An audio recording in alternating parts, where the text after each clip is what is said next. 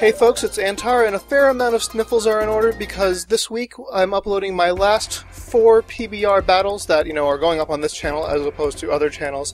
And I'm leading off the week with my last battle with my James team. But only a small amount of sniffles are in order because just as I did with 2 other of my PBR teams, I'm pokeshifting this one up, remaking it for Gen 5, and it's going to be right on back. Yeah, Blake and Patrick made the cut, no one else actually, so that's actually kind of sad.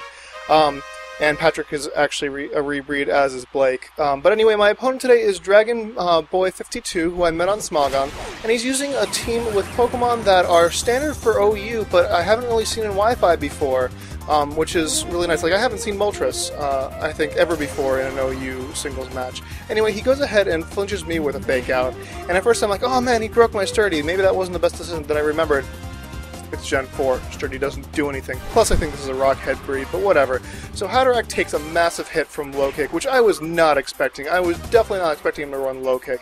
Anyway, I'm going to go ahead and use Stealth Rocks this turn, which is going to cripple Moltres when it does eventually switch in. I see that I'm at 53 health, which isn't quite low enough to activate my Custap Berry, but I catch a really lucky break. He obviously didn't realize that I had Custap Berry, because he goes ahead and goes for the Pursuit, which, as you'll see later, is enough to get me into Custap range. So I am so super psyched. I send in Patrick, and even a Pursuit isn't going to do much to me because I'm not switching out. I'm taking out this Ambipom. A super effective Pursuit does, really did absolutely nothing. And I'm not fearing anything from this little Ambipom. So Patrick's going to go ahead and use Psychic. It's going to hit super duper hard. Not enough to KO, but that's not surprising because I don't have any investment in, whatnot. He goes ahead and pursues me again. I'm down to about 50% health here. Not the best situation in the world, but not the worst either. My second Psychic is going to easily take it out. So that is great for me. So that Ambipom is now dead, and I've gotten the first KO of the battle. So far, things are going pretty well. I'm going to have a Custap activation with an Earthquake, or not an Earthquake, rather an Explosion at some point. Okay, so he goes ahead and sends out Toxicroak, and I figure, okay, well, do I think I can take a Sucker Punch? And I realize this is a relaxed max defense nature. I think I can take the Sucker Punch. So he goes ahead and goes for the Substitute, which I was not expecting, but I'm really glad that I went ahead and went with a 4x effective Psychic rather than trying to switch out. So that is obviously going to break his sash. I mean, it's probably a one-hit KO. And so now that he sees I'm not going to be easily scared away, he's probably going to Sucker Punch on the next turn, which would be a great opportunity for me to switch in, but I don't want... Again, I think I can take the Sucker Punch. So, moment of truth time, he goes ahead and Sucker Punches me, it's super effective, and I take that like it was nothing. Patrick is seriously boss. So I go ahead and Psychic here. Going to be an easy KO, no problem at all. And Toxicroak is dead, so, woohoo! Toxicroak could have been a huge threat to my team based on how hard it hits. But anyway, next out is Moltres, and that's obviously, there's nothing I can do here. So I'm going to go ahead and predict a Fire-type move, and I'm going to go ahead and call Patrick back and send in Blake my Flash Fire Arcanine to hopefully get the Fire boost, not that I need it, but mainly to get the free switch. So I go ahead and switch. Arcanine comes out, and he makes an excellent play. Air Slash for the win. I survive, luckily, and I'm going to be able to be faster and go ahead and go for the Thunder Fang. I think I do the calcs, and Extreme Speed wouldn't have killed. So I think I probably did some research and just hoped that I was faster. I guess I'm hoping this is not a Scarf set. Also, what's Moltres' base speed? I don't actually know off the top of my head. So I am faster. T-Fang to the face, and Moltres is down. So that is excellent, and Blake did a little bit of, got rid of one of the worst threats on his team. He goes ahead and sends out my low tick at this point, and I decide, well, do I want to try to Thunder Fang? Do I want to switch out? And I realize I don't really have any safe switches. Unfortunately, he's faster, goes for the Hydro Pump, and takes me out. So I think, oh, this must be a Scarf set, because he outsped me. I mean, how else could he have done it? But it's a Life Orb set, so I'm like, what? What the heck happened there? So I go ahead and send in Maryland, thinking that it's going to force a switch. I'm going to go ahead and go for the Ice Beam, predicting the switch into Sceptile. Unfortunately, he stays in and goes for Hidden Power. It's either Hidden Power Electric or Hidden Power Grass. Either way, it's super effective, gets me down to 50% health, and that's awful. Go ahead and do Ice Beam, but how much is that going to do? I mean, just take a look. Not very effective. I mean, Life Orb Recoil did more that turn, I think. So, got some leftovers recovery, but I'm going to have to call Maryland out back, and that's just sad. And I'm just not sure how I'm going to deal with this Milotic. Anyway, I go ahead and switch in Yuxi, thinking I just need to fodder someone so that I can get a safe switch into Tachikoma, which is my Rotom. So anyway, yeah, Yuxi is taken out, which is sad, pandas, but it did its job quite well this battle. So, yeah, next up for me is Tachikoma, and I'm going to go ahead and sub, either predicting a switch or hoping that his Hydro Pump misses. So I got the sub up. He uses Hydro Pump, not fooled and not ready to switch out. It gets a crit, useless crit. I mean, Rotom does not have the best of defenses. It's obviously going to take out my sub.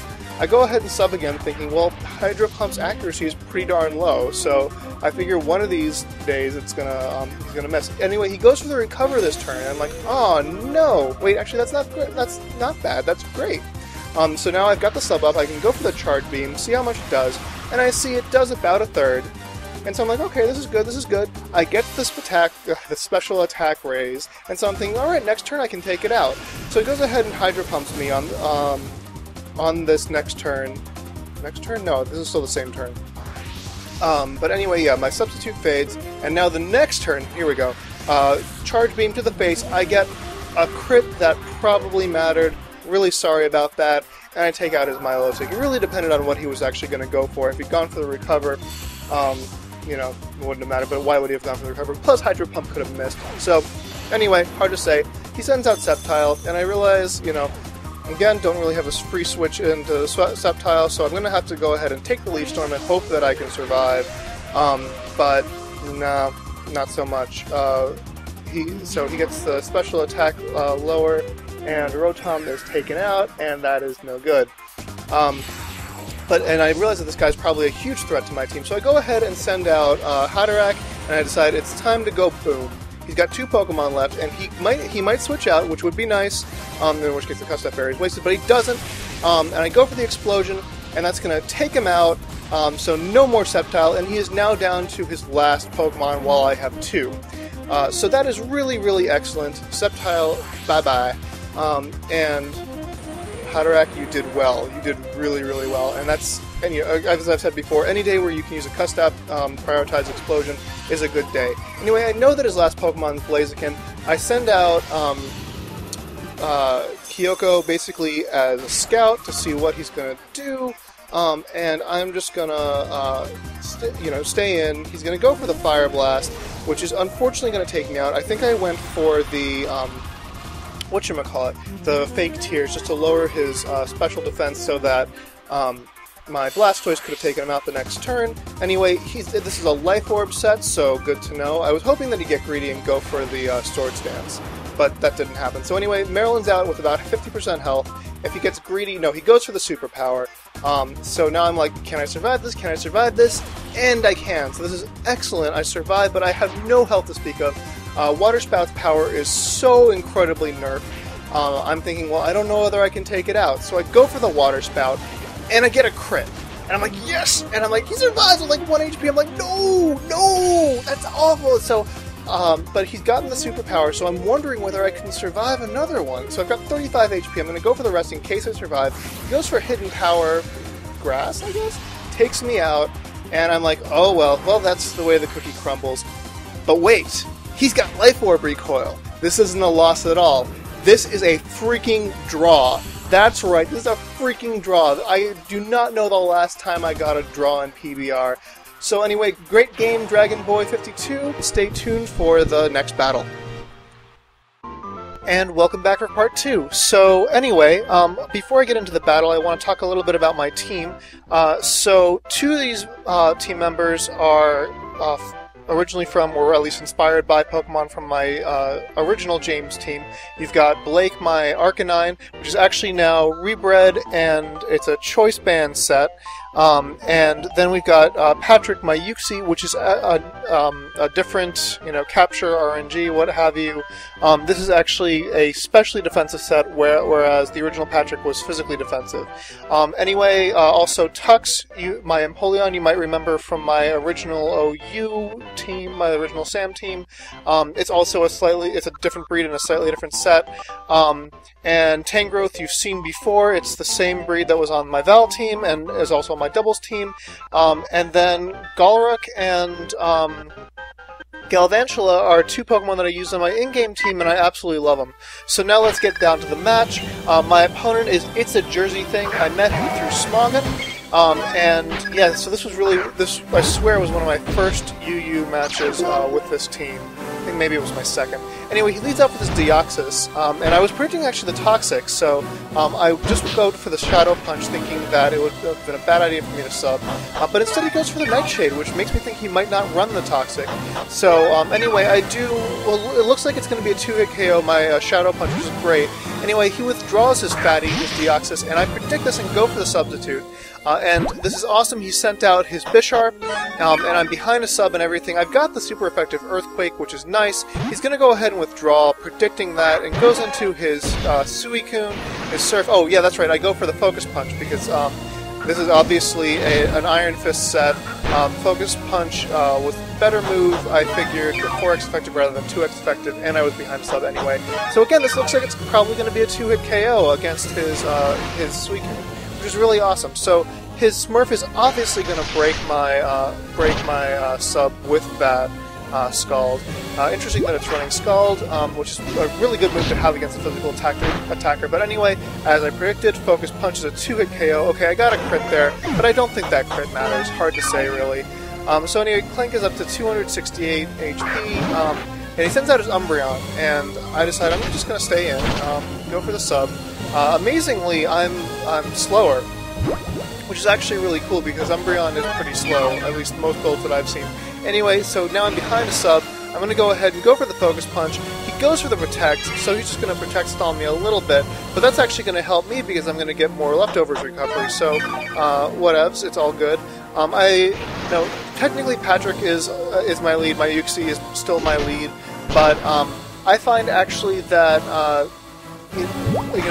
the best strategy in Gen 5 really seems to be don't be too attached to your lead.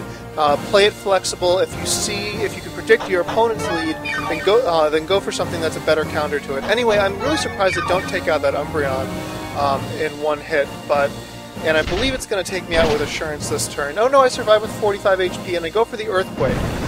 Yeah, I was really worried that this Umbreon was going to be able to wall me because, I've seen what my Umbreon can do. Anyway, I'm down to 68 HP, and I'm pretty sure this is the turn that Clank is going to die.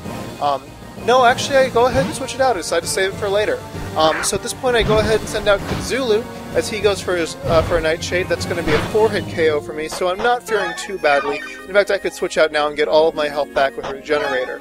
I absolutely love Tangrowth, and I love this set. He's going to go ahead and go for the Taunt, which is a good move, and I believe... No, I thought I was going to go for the Sleep Powder. I'm not sure why I didn't, but I'm glad I didn't. Anyway, Power Whip does nothing. It is a Deoxys-D. It's not really that surprising. It takes a lot to kill those guys. He goes for the Recover, and actually, all the while thinking this, I was thinking to myself, why don't I use Deoxys-D instead of Yuxi? I mean, they have similar attack. Deoxys-D has way more defense, and I was just thinking, Deoxys can learn Stealth Rock. It can learn, it has a recovery move, a reliable recovery move, much better than Wish, which was what I run on my Yuxi. The reason, and I settled on this later, the reason that I'm going to keep running Yuxi is because Yuxi gets Heal Bell, and that Fatty does not. So anyway, he's going to go ahead and go for the Recover here. I think I'm waiting for my Taunt to expire. I'm not sure what's going on here. So yeah, another Power-Up to the face. Power-Up's not the best move in terms of accuracy, but it does seem to be doing pretty well today. I think I go ahead and call back Cthulhu here, which is kind of funny because I had switched out at the point where it's at max health. I think I was getting into the point where I was hoping he'd go for the Recover, and indeed, he goes for the Recover and gets me a really safe switch into my Hug-a-Bug. which is a different set than my original Hugabug, my original Foop, which was my original Galvantula. This is still a Life Orb set, but now it runs Compound Eyes, because you kind of gotta run Compound Eyes on these guys, because, yeah, anyway. So he's gonna go ahead and call back, and go into his Arcanine. I kind of predicted this, but I didn't want to over-predict, and I really wanted that thing dead, so anyway, so he is, it's a leftover set, so probably a bulky set, obviously carrying the Extreme Speed, which has greater priority than my priority Sucker Punch. That kind of sucks, but oh well. So his Arcanine takes me out. I don't think I could have survived another round of Stealth Rocks, which is why I didn't switch out. I go ahead and send out my Arcanine here, thinking I'll probably be able to scare him away. He goes for another Extreme Speed. Does a decent amount of damage. I go ahead and go for the close combat, really hoping that it can take him out. It's going to be the type that does the most damage, I guess. I get the defense drops, and he's still alive with like a quarter HP, so I'm going to have to switch out, fearing the Extreme Speed. And I go ahead and send in Patrick, who, even though he's a specially defensive build, Yuxi is on this team to take on one Pokemon and one Pokemon only, Nidoking. When I was playtesting, I was having the worst of times with Nidoking because it's such a beast of this gen. And so Yuxi, is specially defensive, is not hit by Earth Power, and can one-hit KO with Psychic, I believe. Maybe it's two-hit KO. I'd have to remember. Anyway, he goes for the Extreme Speed again. I'm going to go ahead and go for Psychic here, and again, I'm pretty sure I invested a considerable amount of special attack EVs. I'll have to check, and I'll put it in the annotations, just whether that's for one-hit KOing or two-hit KOing Nidoking. But basically, I figured that my opponent's not going to think that, and just when I send in Yuxi against Nidoking, he's going to be like, whatever. So anyway, I'm just stalling him out here. He's going to keep going for the Extreme Speed. I think it's interesting that he doesn't seem to have any other attacking moves. So yeah, another Psychic. I'm hoping for the special defense drop. Anyway, he goes ahead and switches out here. I guess he didn't really have the stomach for this fight. He goes ahead and sends out Bisharp. But unfortunately, he picked the exact wrong moment, because this is the turn that I decided to rest up, regain all of my health, and this is a Chesto-Resto set, so I wake up, and that's awesome. So now I'm going to be able to pull back Patrick at full health, and my rocks are up and everything, so I go ahead and send out Kazulu, who should be able to resist his attacks. He's going to go ahead and go for Substitute. I'm pretty sure I didn't... okay, yeah, that was on the Switch anyway. So, as he goes for the Swords Dance, I'm just going to go ahead and go for the Earthquake to break the sub. And I'm hoping that Swords Dance is not going to be enough to KO me, but, this is a specially defensive Kazulu, but, that basically just means balanced defenses. And, it has a shit ton, pardon my language, of defense to begin with. So I'm like, wow, I couldn't believe that Iron Head one-hit KO'd. It was a crit. Not sure if the crit mattered. I will do the calcs. And so anyway, I'm like, oh, geez, what do I do? So I send in Tux, my Empoleon, and he's going to go ahead and go for the Sucker Punch. But I'm I'm Steel type, so I figure I could take it. Unfortunately, that's a two-hit KO, and I'm like, wow, that's intense. So anyway, I get off the Scald. He's going to go ahead and go for the Sucker Punch, but aha, I have Agility. So I'm going to go ahead and boost my speed, and I'm thinking, this is all a matter of prediction. I go for the Scald, and I am so lucky that paid off. I think he must have thought I was going to just go for the next Agility. But that's awesome, because now I've gotten the Agility up, I outspeed his entire team. Nidoking isn't going to stand a chance. It's one-hit KO'd, and that huge threat is no more. So that's really awesome. He sends out his Puppy, but I'm not fearing anything from an Extreme Speed because, I am Steel type. So, in fact, that Extreme Speed is going to help me because it's going to get me down to within Torrent range. So my Scalds are going to be boosted, and that's really awesome. And Tux is cleaning up. So yeah, I love having Empoleon back. And yeah, his Fatty's down to practically no HP. So even though it's really defensive, and Scald doesn't have the best power, with Torrent, that's going to be enough to take it out, and that is the game. So I really hope you enjoyed that, folks. I love this team, and I plan on having lots more battles with this team. So if you play UU Gen 5, please challenge me. And everyone out there, comment, rate, subscribe. So long, folks.